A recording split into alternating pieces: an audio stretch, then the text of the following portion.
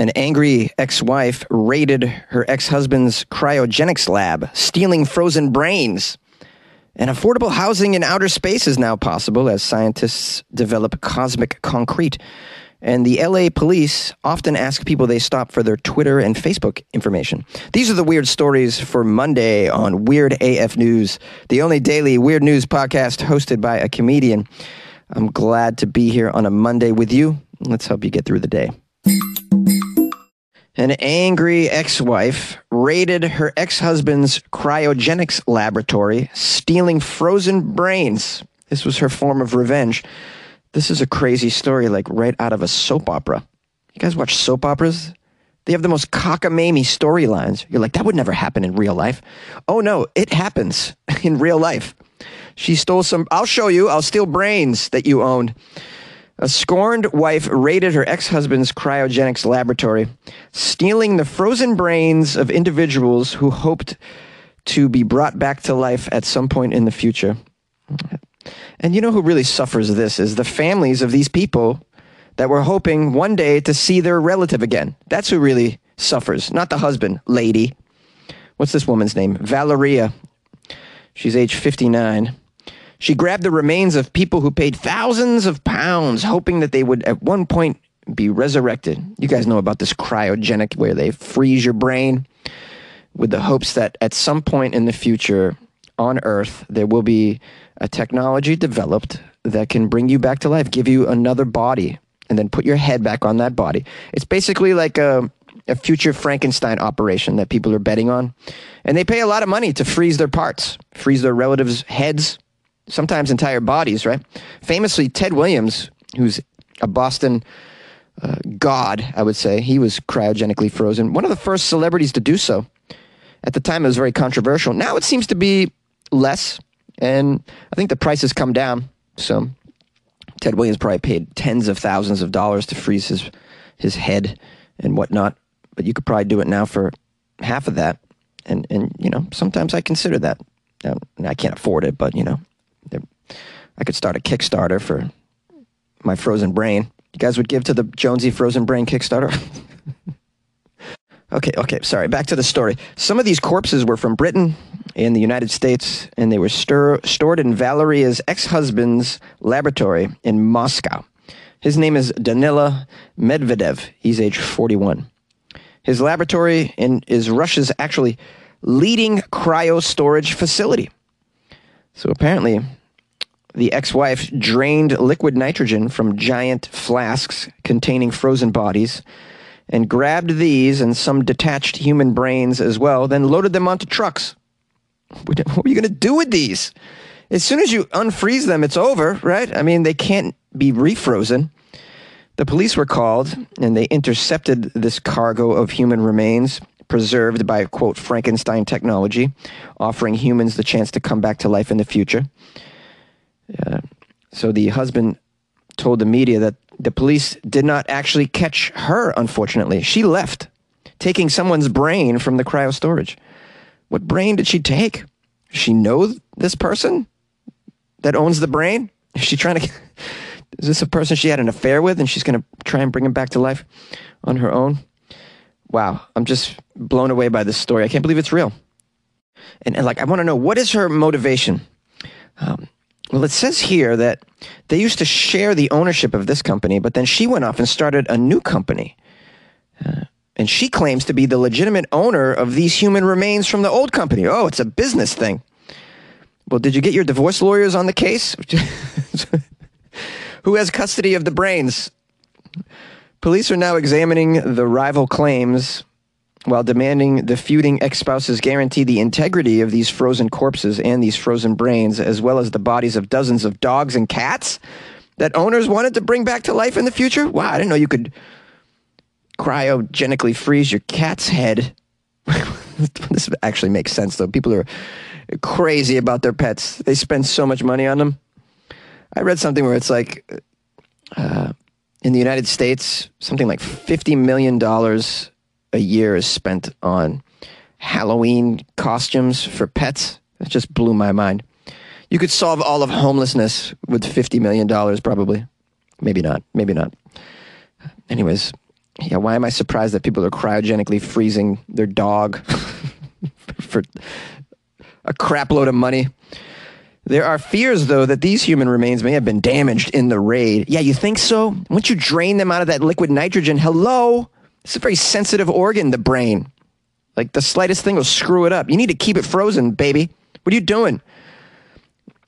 It says here, it's a quote from the ex-husband. Valeria did not do it well. She just cheated. There was a risk of damage. It is impossible to transport these. You can't transport these in a horizontal position. While attempting to steal the bodies, this nitrogen was spilled. Most of the nitrogen was poured onto the ground. This is awful. There are a lot of orders from different countries, especially from dog and cat owners. Wow, this is crazy. It says here the cost of full body cryopreservation is about 26,000 pounds. If you only want to cryo-freeze your brain, it's 11,000 pounds. So maybe the price hasn't come down very much. They freeze these brains and bodies at a minus 196 degrees Celsius. A brain woken in the decades or centuries to come could be implanted in another human body, it is claimed. It says that on their website, but who can be sure?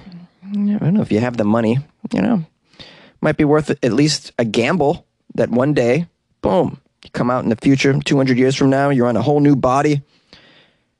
Just come alive right in time for the Earth to go up in flames.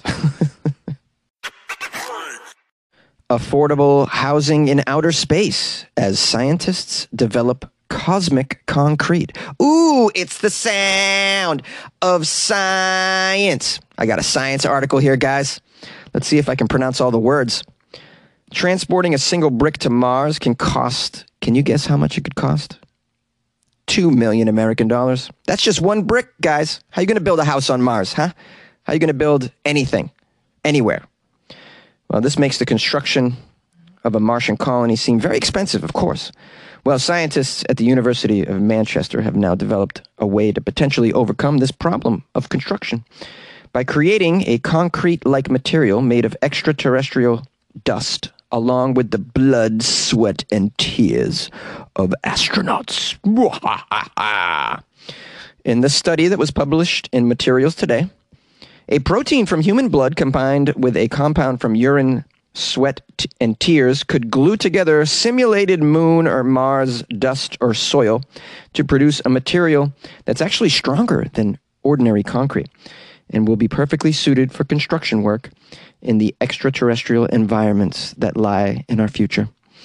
The cost of transporting a single brick to Mars is extremely expensive, meaning future Martian colonists can't really bring their materials with them to build things, but they're going to have to utilize resources they can obtain on site for construction and for shelter. And you're really going to need some strong, thick shelter on Mars because of the amount of radiation. The solar radiation will just destroy you in a matter of weeks. So you need something thick. And it sounds to me, though, like this material is more powerful than earthly concrete, which is good because you're going to need that. I'm going to need 4 walls. I'm going to need a podcast studio when I'm up there. I'm going to need a place to hide when the aliens land and decide to mass execute all of us for trespassing. Now, they're giving this cosmic concrete a very cool name. Astrocrete. Hey! Hilarious. Astrocrete. Here's a quote from one of the scientists.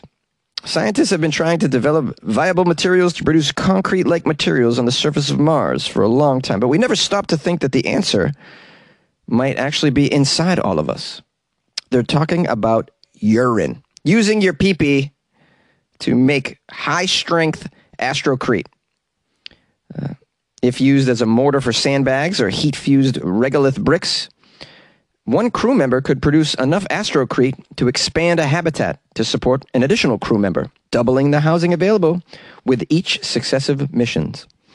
So you get a bunch of people up there pissing on the astrocrete, getting it ready for future people to come and make cat videos on your planet. We're going to make cat videos on a new planet, guys.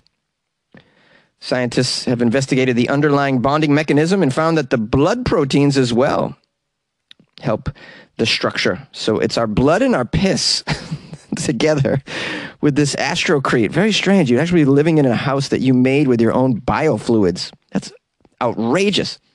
A house made with your own pee, and you're living in it. Who would have thought? In a million years, I never thought I'd be sleeping under a roof made out of my pee-pee. Well, this is certainly promising because I've always been somebody, and I still am to some extent, very anti-colonization of Mars because it's just too expensive. And how do you survive the solar radiation? There's just too much of it. It's too hostile of an environment. And I always thought, well, and the expense of terraforming it and or bringing up materials is just, it's not practical at all. But when you have little inventions like this, little steps, so now we don't have to bring up our building materials? That's a big step in the right direction. I still don't know how you survive that atmosphere up there. That's a whole other story. But maybe, technology seems to be solving these problems one by one by one. Maybe someday we really will be up there. I will be recording Weird AF News from Mars. You like podcasts? You're listening to my podcast. Maybe you thought to yourself, I'd like to make a podcast. Too difficult. No, not with Anchor. Anchor has free creation tools that allow you to record and edit your podcast from your phone or your computer. Anchor distributes your podcast to Apple, Spotify, Stitcher, and more. They have advertising integration, so you can even make a little money off your podcast. Everything you need to make a podcast in one place. Download the free Anchor app or go to anchor.fm to get started. And good luck with your podcast. Good luck with your creation. Good luck with your life, man. Los Angeles police ask people for their Facebook and Twitter account information quite regularly, apparently. The LAPD instructs officers to collect social media account information and email addresses when they interview people that they have detained or stopped, according to documents obtained by a school of law. The school requested public records from the LAPD and other major police departments from major cities, and they found, among other things, that the LAPD in particular instructs its officers specifically to collect social media account information from those they encounter in person using field interview cards. The LAPD actually initially resisted making these documents available, but then supplied over 6,000 pages to the Justice Center. One such document is a memo from the then LAPD chief from 2015, instructing officers when completing a report, officers should ask for a person's social media and email account information and include it in the additional info box. This includes Twitter, Instagram, or Facebook profiles. This may be an unusual policy, even though the LAPD has been doing it for years. I thought I would cover this story because I was unaware of the policy. Have I been stopped by LAPD? Yeah, of course, I've gotten traffic tickets, but I don't remember them asking me for my social media. Maybe there was a place to fill it out in a box, but I never gave it to them. I'll give you my email, of course. You're getting the shitty email, though. Yeah. I have multiple email accounts. I'm sure most of us do. And one of them is for people who I know are going to spam me. And I'll just use that one for the LAPD. Here you go. You get my Yahoo account, buddy. That's what you're going to get. Now, the article goes into the legalities of all of this. And it says here, while people can refuse to give officers their social media account details, many people may not know their rights and might feel pressured into providing all of this information to the police. A lawyer is quoted as saying, courts have found that stopping individuals and asking for voluntary information doesn't violate the Fourth Amendment, and people are free not to respond or walk away. However, depending on the circumstances of a stop, people may not feel that freedom to walk away without responding. They may not know their rights, or they may be hoping to quickly end the encounter with the police by providing information in order to ensure that it doesn't escalate. I'd imagine that happens quite a bit. Well, you're nervous when you're talking to the police. But if you've done nothing wrong, why would you speak to them? I want no interaction with police at all, unless I deserve to be interacted, maybe I have information to help save somebody about a crime, then yeah, of course. Or if if I did something and they have to talk to me, I try not to do things like that. But in most instances, I'm like, no, I'm walking away. I'm going to take a police interview. No, thank you. What's a field interview? It's defined as a brief detainment of an individual, whether on foot or in a vehicle, based on reasonable suspicion for the purpose of determining the individual's identity and resolving the officer's suspicions concerning criminal activity. Yeah, they do this. They do this to well, a lot of minorities. They do this to. They interview you. Well, now you don't it's not required that you give all that information. I thought I would cover the story because it is, to me, controversial, and I just was wondering if any of you had an opinion on this. Is it okay for the police to ask for such details of your life? Like, I don't want them dipping their eyeballs into my social media ever. I don't want them to know what I'm getting into.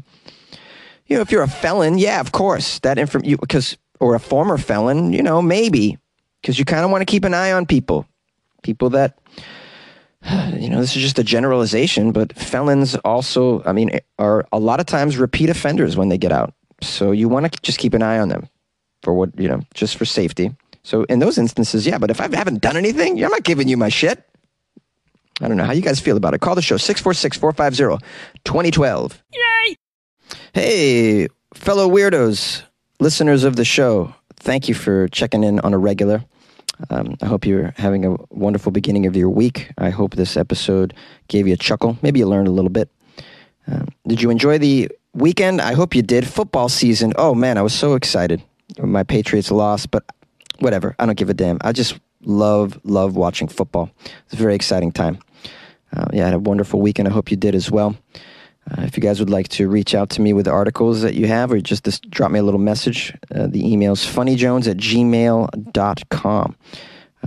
Also on the Instagram @funnyjones or Twitter @funnyjones as well. Lastly, I'd just like you to, if you had a moment, check out the Patreon, which is a way to support the show, keep the show going, help Jonesy keep the electricity, and try and maintain my caffeine levels as well. How much do I spend a month on caffeine? You don't even want to know. So to join the Patreon, it's patreon.com/weirdafnews. And it's for as little as $2 a month, which is like buying Jonesy a shot of espresso. Why wouldn't you buy me a shot of espresso per month? Of course. You can join the Patreon, and you actually get extra content. So, and I put some things in there quite often. Just yesterday and this morning, put stuff in there. So, yeah, the Patreon's a really cool thing. Extra Weird AF content. If you like the show, you'll like the stuff that's in there. And you get that good feeling knowing that you're supporting a 5-day-a-week weird news show that's run by just one dude in a closet. So check it out. Patreon.com/weirdafnews. I love you. See you tomorrow.